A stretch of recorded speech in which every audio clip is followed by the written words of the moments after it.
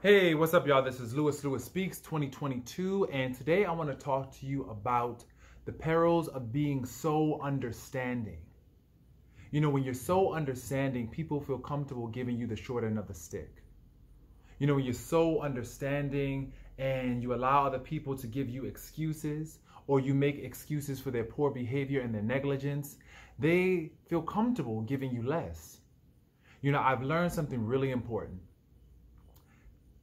People always look for ways to get away with giving you less. They do what I refer to as emotional budgeting. They sit down and they think to themselves, or even out loud, about all the people in their life in which they can get away with giving less to. You know, they do this emotional budgeting and try to look for ways and people who they can just get a discount from. They know that with certain people, they're going to have to pay full price. They're going to have to show up and act right.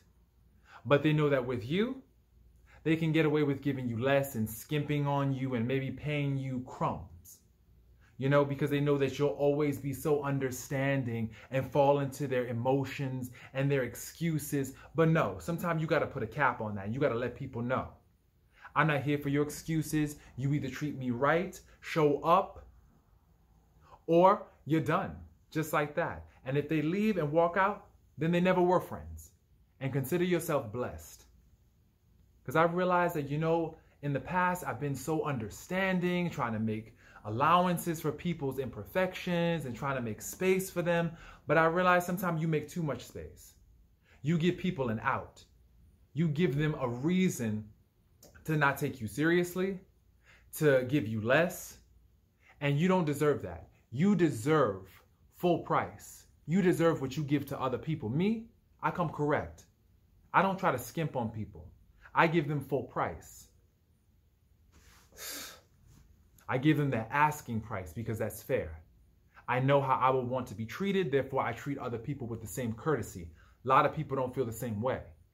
They will try to get away with giving you less, and you have got to nip that in the bud the first time they try that.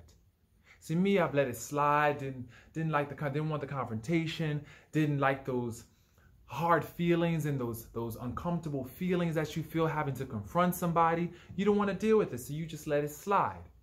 But that's your first mistake. When you let things like that slide the first time, it sets a precedent. It sets a dangerous precedent where people now feel comfortable with giving you less. And so the first time it happens, you let them know, do me a favor, so we're not bumping heads. This is what I need from you. Now, if they do it again, now it's time for you to erect some consequences because you already set the boundary. Now, what are the consequences when they cross it? That's pretty much how you keep yourself safe. And that's also a form of self-care. That's how you take care of yourself too, because a lot of people, and I'll say this again and I keep on saying this, they will try to get away with giving you less. They will look for all the people in their life where they can exact a discount from. And they'll try their best to discount your feelings and disregard you. And even friends and family do that because that's human nature. People are always looking for a deal. They're always looking to benefit. You know, they're always looking to benefit themselves. They're not thinking about your life.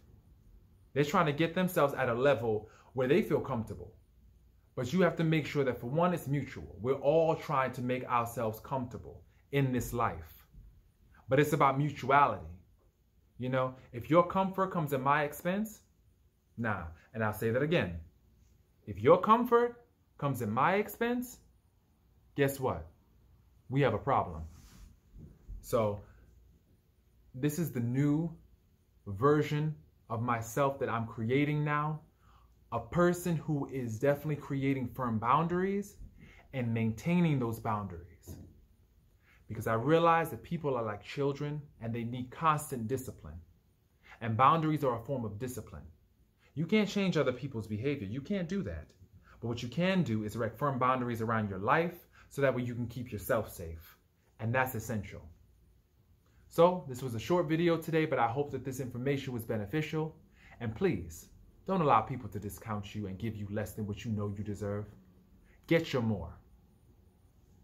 Lewis Speaks. Peace.